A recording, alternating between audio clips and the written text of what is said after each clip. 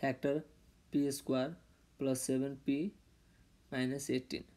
First we multiply the coefficient of p square 1 with constant 18, we get negative 18, and from these three pair of number we take one pair of number which we multiply give us negative 18, and on addition give us positive 7. So you can see minus 2 and 9, so we can write p square minus 2p plus 9p minus 18, and from this pair we take p as common, so you can write p times parenthesis p minus 2.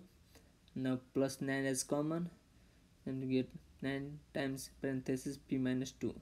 From both sides we take p minus 2 as common, so write p minus 2 and take remaining p plus 9, and this is our final factor.